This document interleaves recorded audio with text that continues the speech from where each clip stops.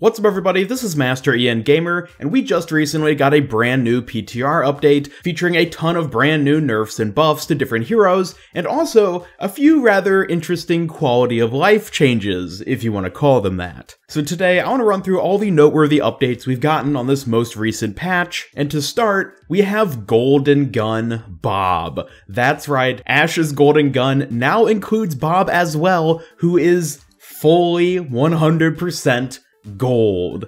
Well, his clothes aren't technically gold, but his entire body is gold, and I have to say, this looks amazing. I was not expecting Blizzard to actually go through with updating this. Of course, there were plenty of people on the Overwatch forums and the subreddit saying, oh, Bob should be gold too, either at least have the golden arms, golden wrist cannons, or, ideally, be entirely gold. And it looks like they went the full force and just made his entire body gold, and he looks awesome. Ashe players out there, this is by far gonna be an extra incentive to get her golden guns. Moving on though, we now have two new heroes who can sing karaoke on the Busan City map, and they are Genji and Zenyatta. Let's take a listen to hear what sweet tunes they've got.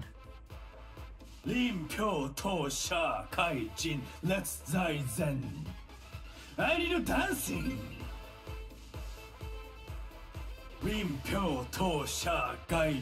Let's Zen. I need singing. Embrace the rhythm. Embrace the beat. Embrace the melody. Move your feet. The rhythm is in you if you search within. Get down into the iris. Float to the beat.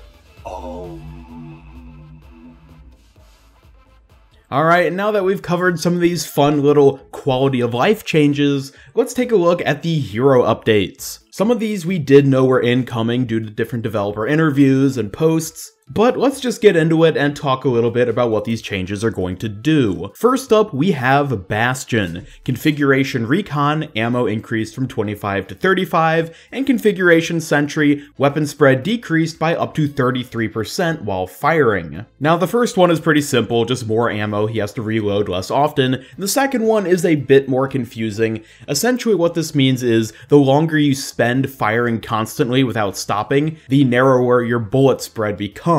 Essentially, this makes him a bit more viable at targets a bit farther away because he can be a little bit more accurate when firing at them. Now, unfortunately, overall, I don't think this is really gonna do a whole lot for him. Yeah, it makes him slightly better, but it doesn't really fix the core problem he has, which is just immobility. Overwatch is an incredibly fast-paced game, and heroes like Bastion, unfortunately, just can't keep up with that. It's rather sad, because I think Bastion is a really, really cool character design, but he's stuck in a game that, well, just isn't really built for him. I don't know, we'll have to see what these changes end up doing, but personally, I'm not going to keep my fingers crossed for him becoming viable anytime soon. Next up, we have Brigitte. Shield Bash no longer can travel or stun targets through barriers. Now, I already made a video yesterday going quite in depth with my thoughts about this. I do still think it is a good change, and I am absolutely looking forward to seeing what it ends up doing to the game overall. I think this could lead to some rather noteworthy meta comp changes, depending on what people can end up doing with it and figuring out ways to work with and against it. Again, it's something we'll have to wait and see how it plays out, but I am incredibly optimistic and I do quite like this change. Next up, we have Doomfist. Rising Uppercut, loss of air control duration lowered to 0.6 seconds from 3 seconds. Basically, when you get punched up into the air, you're not going to be immobile, so to say, for quite as long. You'll be able to regain air control, move, and hopefully not fall off a ledge, or at the very least avoid his hand cannons once he pops you up in the air, which means it's going to be a bit easier to not just die as soon as you get hit with it. Doomfist has been quite an annoying character recently, so I think it's very important that we're getting a change like this to take away a bit of that power that he has and annoyance as well. Also, Seismic Slam maximum range reduced from 20 meters to 15 meters. Yeah, I mean, it's pretty straightforward.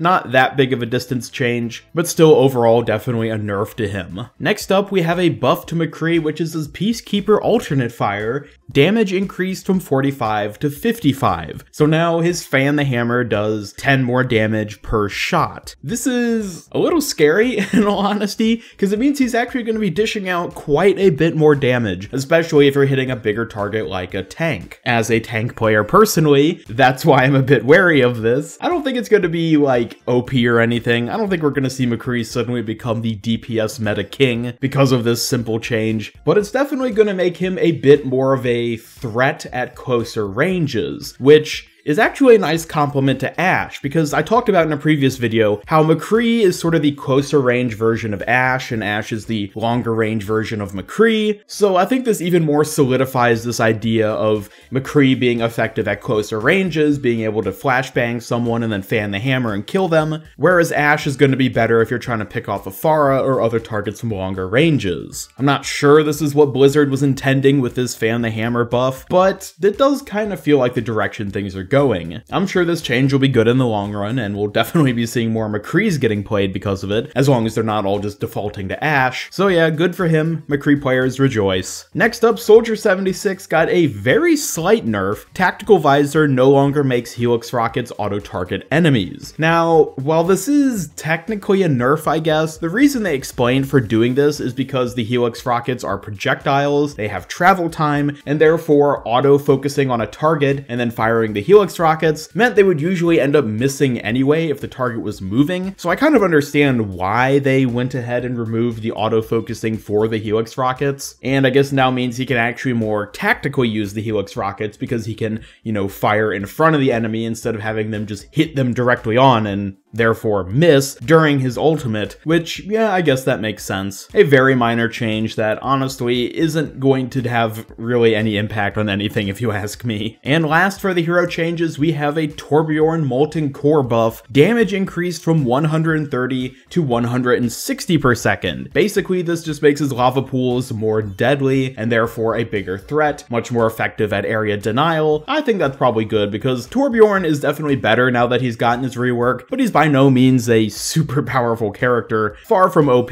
far from meta. So yeah, good for him. He'll have a bit more viability and perhaps can contribute just a little bit more to the team. Anyways, that'll do it for all the news and updates regarding the latest Overwatch PTR patch. I think the Brigitte nerf is probably the most significant thing, followed by the Doomfist nerf as well. I'm really curious to see how those end up playing out. The other changes seem fairly minor. McCree one, maybe that'll lead to something, we'll have to wait and see. And the Golden Bob, of course, is perhaps the best thing of all. Anyways, thank you so much for watching. Please be sure to leave your thoughts about anything I talked about here today down in the comments below. If you enjoyed this video, then be sure to leave a like and share with a friend if you really liked it. Subscribe, follow me on Twitter, and hit the bell to keep up with all my future Overwatch news and content. This is Master Ian Gamer signing off, and until next time, Golden Bob for the win, and have a great day.